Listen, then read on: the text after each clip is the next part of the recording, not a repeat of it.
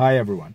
Today I'm going to talk a little bit about the Teachability Index. I know I've sent you a couple of emails about the subject, so today I'm going to try to explain it a little bit more so you can understand it, because this is one of the most important principles you need to get.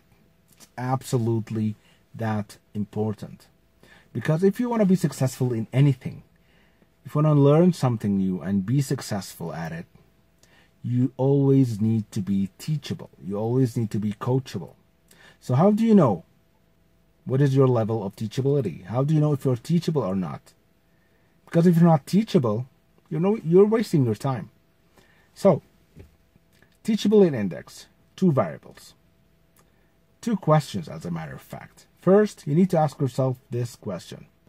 What is your willingness to learn? And this is simple. Just, are you willing to learn? What are you willing to give up to learn something new? If you want to learn a new language, or if you want to learn how to play a new instrument, are you willing to sacrifice time, money to learn this material? Think about it.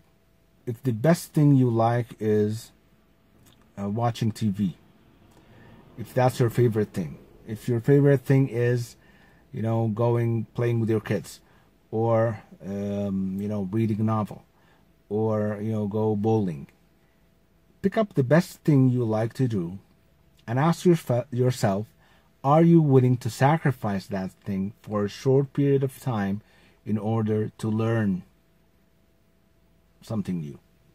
That will show you what is your willingness to learn. The second variable is even harder. If you thought the first one is hard, the second one is definitely harder.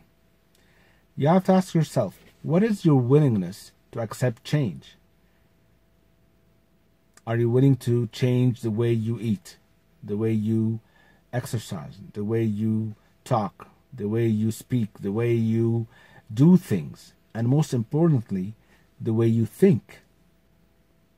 Because it got you in the first place to where you are right now.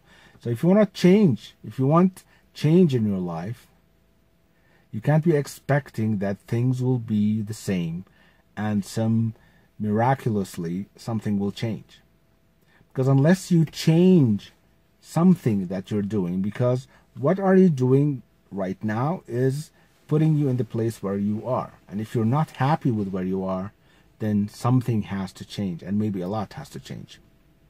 People generally think that they have a high teachability index, but they're not. Because if you are willing to learn, you have a high willingness to learn, and you want to learn something. But if you don't want to change anything, if you're 10 on willingness to learn and 0 on willingness to change, 10 times 0 is 0. You are not teachable. So, and if you are, by the way, that's okay, because we are all different with our teachability index, and it's always changing. So if you are not teachable, if you're not willing to learn, or if you're not willing to accept change, then your first mission, your first goal is to become teachable. That's your goal. It's not buying the Ferrari. It's not, living in the mansion and traveling the world. That should be your first goal, is to be teachable. And it will change from day to day, hour to hour, month to month, because we're like a sponge. Our teachability goes up until to a point where we need to absorb the information we get. So, Teachability Index, very important. You have to get it if you want to be successful, want to learn anything.